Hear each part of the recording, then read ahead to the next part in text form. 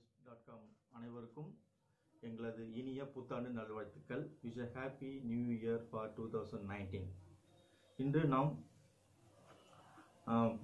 ஆங்கில புத்தாண்டை பற்றியும் அதனுடைய வரலாறு பற்றியும் நாம் தெரிஞ்சுக்க போகிறோம். அதுக்கு முன்னாடி vadapalani.com நியூஸ் கேட்டுக்கிட்டே சப்ஸ்கிரைப் பண்ணுங்கள், பெல்லை கிளிக் பண்ணுங்கள், ஷேர் பண்ணுங்கள், லைக் பண்ணுங்கள். மீண்டும் அனைவருக்கும் vadapalani.com சார்பாக wish happy new year and இனிய புத்தாண்டு நல்வாழ்த்துக்கள். இன்னைக்கு ஏன் நம்ம புத்தாண்டு மட்டும் இவ்வளோ சிறப்பாகவும் சீரிய விஷயமும் நம்ம கொண்டாடுறோம் அப்படின்னா, ஒரு ஆண்டுக்கு 12 மாதங்கள். அந்த 12 மாதங்கள் நம்ம என்ன பண்ணுவோம், ஒவ்வொருடைய குறிக்கோள், எதிர்பார்ப்பு, விருப்பம், தேடல், கனவு அதை நோக்கி பயணிச்சுட்டே இருப்போம். அப்போ காலநிலை மட்டும் தந்தாப்புல ஒரு காலம் மழை காலமாக இருக்கலாம், வெயில் காலமாக இருக்கலாம், கோடை காலமாக இருக்கலாம், புயல் அடிக்கலாம், வெள்ளம் வரலாம். அப்போ பல பருவநிலைகளை தாண்டி வரும்போது அப் அண்ட் டவுன் நம்ம சந்திச்சிருப்போம். திடீர்னு துக்கமாக இருக்கும், திடீர்னு சந்தோஷமாக இருக்கும், திடீர்னு மகிழ்ச்சியாக இருக்கும். அப்போ ஒவ்வொரு காலகட்டம் நம்முடைய லைஃப்பில் சந்திக்கும் போது மனநிலை எப்படி இருக்குன்னா, திடீர்னு உற்சாகமாக இருக்கும், திடீர்னு சோகமாக இருக்கும், திடீர்னு மந்தமாக இருக்கும், திடீர்னு நம்ம ஏதோ ஒரு வெறுமையை தேடிய ஒரு வாழ்க்கை அமைஞ்சாமல் இருக்கும். அப்போ நமக்குடைய அந்த உணர்வுகளையும் நம்முடைய கனவுகளையும் புத்துணர்வுகளையும் எப்படி நம்ம ரெனியூவல் பண்ணிக்கிறோம் அப்படின்னா, இந்த மாதிரியான புத்தாண்டுடைய அந்த கொண்டாட்டத்தில் நம்ம கொண்டாடுறோம்.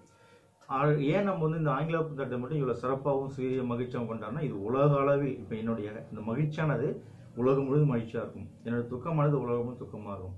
அப்போ மகிழ்ச்சியை மட்டும் அதிகமாக கொண்டாடுறதுனால, இப்போ நம்ம சென்னையில் உள்ள இந்த வடபழனி ஆஃபீஸில் இந்த சென்னையில் நான் பேசுகிறேன்னா, இந்த ஃபீலிங் உலகத்தில் உள்ள ஒவ்வொருத்தரையும் நம்முடைய கனெக்டிவிட்டி ஆகும், நம்முடைய எண்ணங்கள் கனெக்டிவிட்டி ஆகுது. அதனால தான் இந்த ஹாப்பி நியூ இயர் உலகத்திலேயே அதிகமாக பொது விடுமுறை அறிவிக்கப்பட்டு விடுமுறையான நாட்களாகவும் இதை உற்சாகமான நாளாக கொண்டாடப்படுறது ஒரே இதுன்னா இந்த ஆங்கில புத்தாண்டு தான்.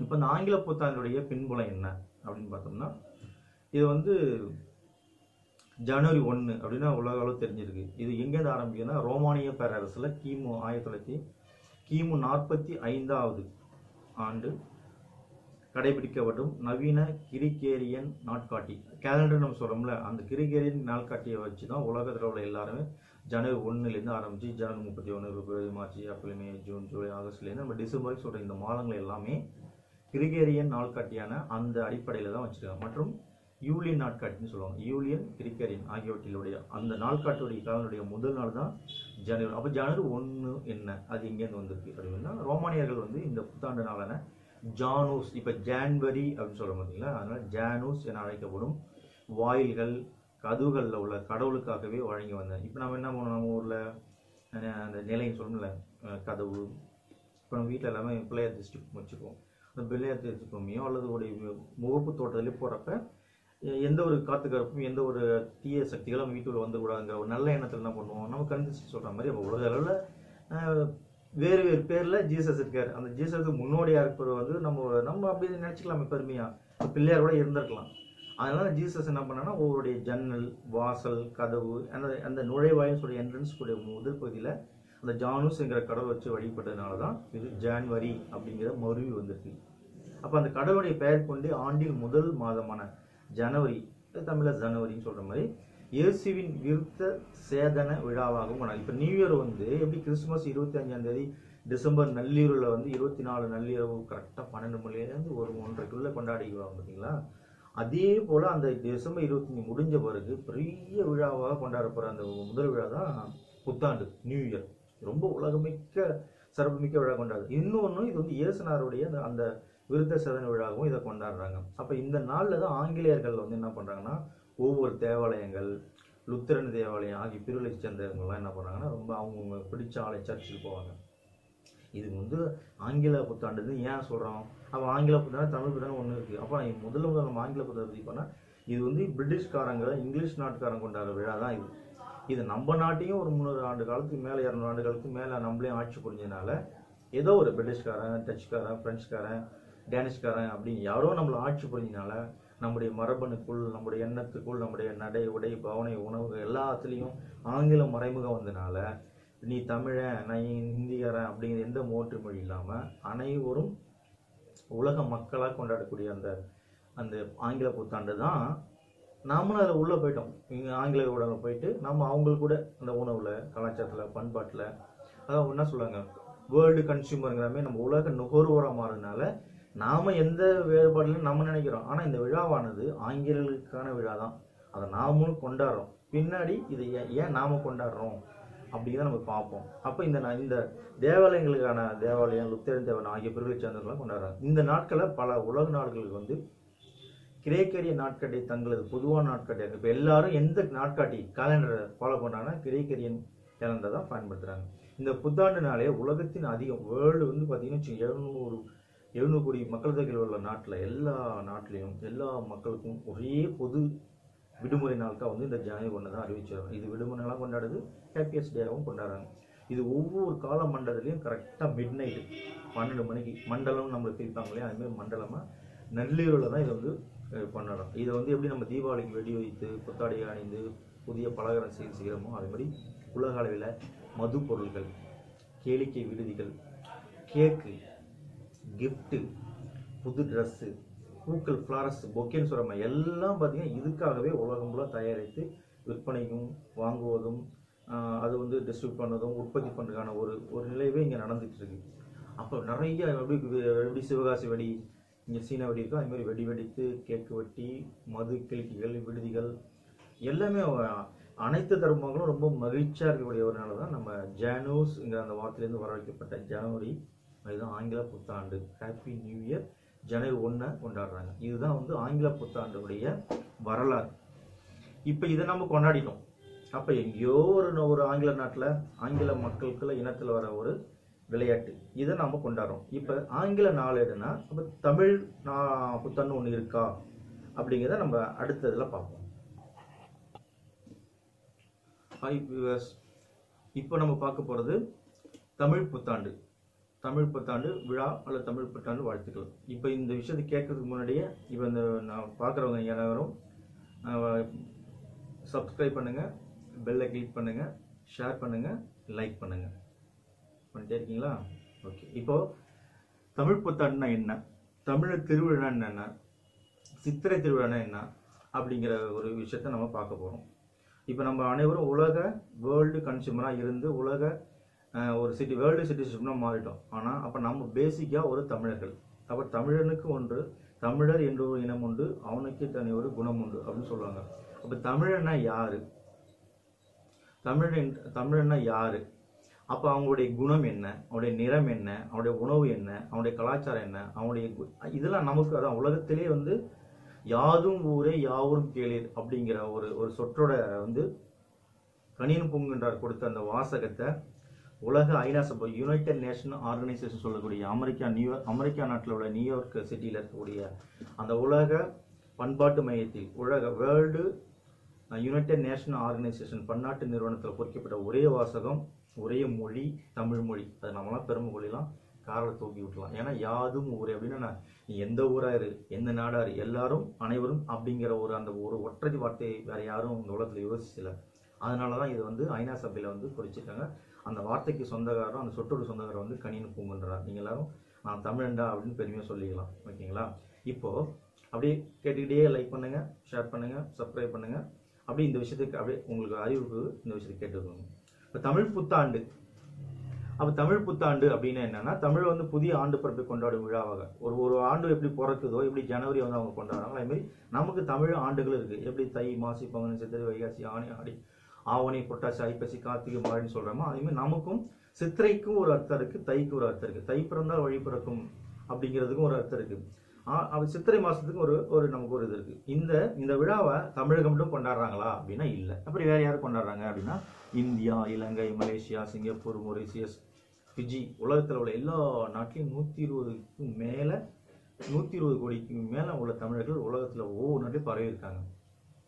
நம்ம வீட்டில் நம்ம ஊரில் எப்படி கொண்டாடுறோமோ அதே மாதிரி ஒவ்வொரு தமிழர்களும் அந்தந்த நாட்டில் அவங்க ஃபிஜியனாக இருக்கலாம், சிங்கப்பூரியனாக இருக்கலாம், மலேசியனாக இருக்கலாம், அதுமாதிரி இலங்கையனாக இருக்கலாம். அதுமாதிரி அங்கே அந்த நாட்டில் அவங்க அந்த நாட்டு மக்களாக இருந்தாலும் அவங்க அனைவரும் அடிப்படையில் தமிழர்கள். அதனால் தமிழர்களுடைய இதை கொண்டாடுறாங்க. அப்போ ஒவ்வொரு ஆண்டும் எப்படி இதை நம்ம வந்து பிரிக்கிறோம், எப்படி வகுத்துக்கிறோம் அப்படின்னா நம்ம வந்து வானியல் அதிகமாக நம்புவோம். அதனால் வானியல் ரீதியாக அறிவியல் ரீதியாகவும் அளவிடப்பட்ட காலத்தை கொண்ட காலப்பகுதி தான் நம்மளுடைய தமிழ் பகுதி. அப்போ பூமி சூரியனை ஒரு தடவை சுற்றி வர எத்தனை நாள் எடுத்துக்குது? 365 நாட்கள், 6 மணி நேரம், 11 மணி 360 நாட்கள், 6 மணி 11 நிமிடம் 48 நொடிகள் வந்து எடுத்துக்குது பூமி சுற்றி வர. அப்போ இதுவே தமிழ் வருடத்திலும் கால அளவாகும். சூரிய மேஷ ராசியில் பிரவேசிக்கும் போது தொடங்கும் ஆண்டு மீன ராசியிலிருந்து வெளியேறும் போது முடிவடைகிறது. ஆகவே தமிழ் வருடத்தின் கால அளவு எப்பொழுதும் ஒரே சீராக இருக்கிறது. இதன் அடிப்படையில் தமிழ் புத்தாண்டு பிறக்கும் நாள் நேரம் கணக்கிடப்படுது. ஆங்கில நாட்களில் பெரும்பாலும் ஏப்ரல் 14 தொடங்கும் தமிழ் ஆண்டு சில நாட்கள் ஏப்ரல் 13 வரும், ஏப்ரல் 15 வரும். அது காரணம் என்னன்னா ஆங்கில கிரேகோரியன் நாட்காட்டியான அது ஒரே சீராக இருக்குதுல்ல, ஆனால் தமிழில் உள்ளதுதான் சீராக இருக்கும். அப்போ ஏப்ரல் 14 தான் நம்ம கொண்டாடக்கூடிய தமிழ் புத்தாண்டு, தமிழர் திருநாள். அதுதான் நம்ம ஏப்ரல் 1 தான் நம்ம ஏப்ரல் 14 அல்லது சித்திரை 1 சொல்கிறோம் பாருங்க, அதுதான் நம்ம தமிழ் புத்தாண்டு. இது நடைமுறைக்கு எப்போ வந்துச்சு அப்படின்னு பார்த்தோம்னா தமிழ் பஞ்சாங்கள்ல அந்த நாளில் வந்து பிறக்கும் சரியான நேரம் குறிப்பிட்டிருக்கும். அது அடிப்படையிலே ஆண்டு கணக்கிடப்படுகிறது. நம்முடைய வரலாறு என்ன, தமிழர் அப்படின்னா யாரு, நம்முடைய வரலாறு என்ன அப்படின்னா தமிழருடைய புத்தாண்டு என்ற பண்டிகை வழக்கத்தில் இருந்ததுக்கான பழைய சான்றுகள் எதுவும் நம்மளுடைய இல்லை. ஆனாலும் கார்காலம்னு சொல்லுவாங்கள்ல, மழைக்காலம், அந்த மழைக்காலத்தில் ஆரம்பமான ஆவணி ஆண்டு தொடக்கமாக தமிழர் கொண்டிருக்கக்கூடும் என்ற வாய்ப்புகள் இருக்கு. ஆனால் உதாரணமாக 8ஆம் 9ஆம் நூற்றாண்டுகளுக்கு பிந்திய நிகண்டுகளில் ஆவணிய முதல் மாதம் என்ற குறிப்பு காணப்படுகிறது. இப்போ போப்பி 14ஆம் நூற்றாண்டு தொல்காப்பியத்துக்கு உரை எழுதிய நச்சினருக்கு நேரு ஆவணி முதல் மாதம் என்கிறார். ஆவணி முதல் மாதம் என்பது கணிக்கப்பட்டாலும் அதன் போது புத்தாண்டு பண்டிகை ஒரு கொண்டாட்டம் என்பது தொடர்பான போதிய சான்று நம்முடைய கிடைக்கல. தமிழ் மொழி எப்படி கெரிகரியன் வழி நாள் காட்டி காலண்டர் சொன்னோமோ அதுவே நமக்கு தமிழ் நாட்காட்டி ராசி சக்கரத்தை காலக்கணக்கில் வச்சு ஒரு சூரிய நாட்காட்டி என்பதால் 12 ராசிகள் எப்படி 12 மாதம் சொல்றோமே அதுமாதிரி 12 ராசிகளாகவும் நம்ம பிரிச்சிருக்கோம். அப்போ 12 ராசிகளை முதல் ராசியான மேழத்துல சூரியன் நுழையும் சித்திரையே முதல் மாதமாக கருதப்பட்டதாக சொல்லப்படுகிறது. சங்க இலக்கியமான நெடுநல் வாடையில் மேழமே முதல் ராசி என்ற குறிப்பு காணப்படுவதால் அதை மேலதிக சான்றாக கொள்கிறோம். எனினும் 10ஆம் நூற்றாண்டுக்கு பிறகு அகத்தியர் 12,000 14ஆம் நூற்றாண்டை சேர்ந்த புட்பவிதி முதலான நூல்களே நமக்கு சித்திரை முதல் மாதம், இப்போ எப்படி சித்திரை வைகாசி ஆவணி ஆடி ஆவணி புட்டாசின்னு சொல்கிறோமே, எப்படி ஆங்கில ஆண்டுகள் ஜனவரி முதல் மாதமாகவும் சொல்கிறோமே, டிசம்பர் கடைசி மாதம் சொல்கிறோமே, நமக்கு தமிழர்களாகிய நமக்கு முதல் மாதம் சித்திரை. அப்போ இந்த சித்திரை முதல் மாதம் என்று சொல்கின்ற முன்னாடி பங்குனி இறுதி நாட்களில் அல்லது சித்திரை முதல் நாட்களில் தான் வழக்கமாக வேங்கை மரம் பூ பூக்கும். அப்போ வந்து இயற்கையோடு நம்ம ஒன்றி இருக்கோம் அப்படிங்கிறத வேங்கை மரத்தில் பூ பூத்துச்சுன்னா அது வந்து பங்குனியுடைய கடைசியாகவும் சித்திரையுடைய முதல் மாதமாகவும் நம்ம எடுத்துக்கிறோம். இது வேற எதுல நம்ம இலக்கியத்தில் இருக்கு அப்படின்னா மலைபடு கடாம் தலைநாள் பூத்த பொன் இனர் வேங்கை என்றும் பழமொழி 400 கனிவேங்கை நன்னாளே நாடி மலர்தலால் என்றும் பாடுவதால் இளவேனில் துவக்கமான சித்திரையே அக்காலத்தில் தலை நாளாக மிளிந்தது என்றும் சொல்கிறார். அப்ப நமக்கான இலக்கியத்தில் உள்ள சான்றுபடி நம்முடைய முதல் மாதம் சித்திரை மாதம் அப்படிங்கிறத நம்ம எடுத்துக்கலாம். இப்போ இந்த நம்ம எப்படி இங்கே கொண்டாடுறாங்க, இலங்கையில் வாழ தமிழ், நமக்கும் இலங்கைக்கும் அவ்வளோ நெருங்கிய தொடர்பு இருக்கு. அப்போ இலங்கையில் வாழ தமிழர்களும் சிங்களர்களும் சித்திரை ஒன்றையே புத்தாண்டாக கொண்டாடுகிறார்கள். 1310 இலங்கை ஆண்ட தம்பதனியா மன்னன் 3ஆம் பராக்கிரமனே அரச குருவான தேவனுரை பெருமாள் எழுதிய சரஸ்வதி மாலை என்னும் நூலில் வடவறுப்பின் போது நம்மளாம் என்னென்ன சடங்கு செய்யணும் அப்படிங்கிற விவரமே கொடுத்துருக்காங்க. இலங்கையில் திருக்கோணச்சரம்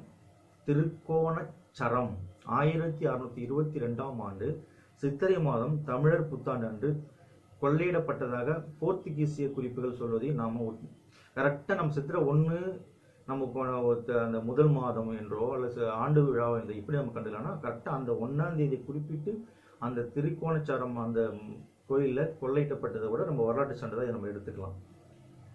தமிழர்கள் வந்து நம்ம வந்து வரலாறு மட்டும் பேசிட்டு இல்லை, நம்ம வரலாற்றுக்கான அந்த ஆவணம் நமக்கு வந்து இருக்கிறதுனால தான் நம்ம தமிழர்கள் இலக்கியத்திலும் வரலாற்றிலும் இன்னும் நம்ம நிலைச்சி நிற்கிறதுக்கு கல் தோன்றி மண் கொண்ட மூத்த கொடி முதல் கொடி சொல்றதுக்கும் உலகத்தில் தோன்றிய முதலினம் தமிழ்னு சொல்றதுக்கும் உலகத்தின் 5 மொழிகளில் மூத்த மொழி தமிழ் மொழி செம்மொழி என்று சொல்றதுக்கு காரணம் என்னன்னா நம்ம இலக்கிய சான்றுகளாகவும் வச்சிருக்கோம், வரலாற்று சில வரலாறு வச்சிருப்பான், இலக்கியம் இருக்க மாட்டேது. நம்ம இலக்கியமும் இருக்கு வரலாறாகவும் இருக்கு. அதனால நம்ம வந்து எப்படி ஆங்கில புத்தாண்டை கொண்டாடுறோமோ அதே போல தமிழர்களும் நம்ம புத்தாண்டை கொண்டாடணுங்கிறத நம்ம மையப்படுத்தி இதை நான் உங்களுக்கு சொல்லிட்டு இருக்கேன். அதனால தமிழ் புத்தாண்டில் என்னென்ன மாதிரியான சிற்றுண்டிகள் செய்வாங்க, என்னென்ன மாதிரியான பணிகாரங்கள் நம்ம பரிமாறணும் அப்படின்னா முந்தைய அதை நம்ம இப்போ இன்னைக்கு நாளைக்கு சித்திரை 1 பிறக்க போது, அப்போ பங்குனுடைய கடைசி நாளில் நம்ம என்ன பண்ணணும் வீட்டிலனா, வீட்டெலாம் சுத்தம் செஞ்சு அலங்கரிக்கணும். என்னென்ன மாதிரி அலங்கரிக்கணும்? மா, பலா, வாழை ஆகிய முக்கணிகள், அப்புறம் வெற்றிலை, பாக்கு, நகைகள், நெல் முதலியான மங்கள பொருட்களை வைத்து தட்டை வழிபாட்டில் வைத்து அதை புத்தாண்டு அதிகாலையில் காணும்போது புனிதமாக காணப்படுகிறது. இப்போ புத்தாண்டு அன்றைக்கு நம்ம என்ன பண்ணணும்னா, இப்போ ஆங்கிலர்கள் என்ன பண்ணுவாங்கன்னா, இப்போ அது வந்து எப்போதுமே நள்ளிரவில், இப்போ நீங்கள் வந்து மிட் நைட் 11லேருந்து 12, 1 தான் அவங்க எழுந்திரிப்பா குளிப்பாங்க. ஆனால் நம்ம தமிழ் மண்பாடு பாருங்கள், விடியாக்கள் அதிகாலை எழுந்து அதிகாலை நீராடி வீட்டு வாசலில் கோலமிட்டு புத்தாடை அணிந்து கோயில் சென்று வழிபடுவோம். இது நம்முடைய மரபு. மாலை வேலை என்ன பண்ணுவாங்க, நம்ம வீட்டில் செய்த அந்த பணிகாரங்கள் சிற்றுண்டிகளை எடுத்து அக்கம் பக்கத்தில் உள்ள உறவினர்களுக்கு நண்பர்களுக்கு இருப்பதை கொடுத்து பழகு. அதாங்க நம்மளுடைய பருவம். அதாவது விருந்தோம்புன்னு சொல்கிறோம் இல்லையா, நம்மளோட என்ன இருக்கோ அதை எடுத்து கொடுத்து பலகாரங்களை பகிர்ந்து போது நிகழும். வாழ்க்கையை என்றாலே கசப்பு இனிப்பும் கலந்து தான் அப்படிங்கிறத சொல்லாமல் தான் நம்ம என்ன பண்ணுறோம்னா, புத்தாண்டில் கசப்பு இனிப்பும் இருக்கும் என்பது அடிப்படையாக வேப்பம்பூ பச்சடி, மாங்காய் பச்சடி என்பவற்றை உண்பது குறிப்பிடத்தக்கது. அப்போ வந்து வாழ்க்கையில் இனிப்பும் இருக்கும் கசப்பு இருக்கும். அதுதான் வேப்பங்காய் கசப்பு. இனிப்பு கசப்பு அப்படின்னா நம்ம வாழ்க்கையில் வந்து சந்தோஷத்தை மட்டும்தான் நம்ம சந்திக்கணும் அப்படின்னு இல்லை. இன்பம் துன்பம், நல்லது கெட்டது, அந்த மாதிரி நம்ம இரண்டும் கலந்த வாழ்க்கையில் நம்ம வந்து இனிப்பையும் கசப்பையும் நம்ம சந்திக்கணும் அப்படின்னாலும் நம்ம வந்து வேப்பங்காய் பச்சடியும் நம்ம மாங்காய் பச்சடியும் பார்த்தோம். அதுபோல் நம்முடைய தமிழக அரசியலில் வந்து ஒவ்வொரு ஆட்சியாளர்களும் அவருடைய விருப்ப வெறுப்பை வந்து பொதுமக்கள் மேலே காமிச்சிருந்தாங்க. ஒரு ஆட்சி வருவாங்க, இது வந்து சித்திரை மாதம் 1 தான் நீங்கள் கொண்டாடணும் அப்படின்னாங்க. இன்னொரு ஆட்சி வந்தாங்க, தை 1 தான் நம்முடைய புத்தாண்டு அப்படின்னாங்க. அப்போ பொதுமக்களை நாம் என்ன பண்ணுறோம், கொஞ்சம் குழம்பி போயிருந்தோம். எதை நம்ம பின்பற்றுவது?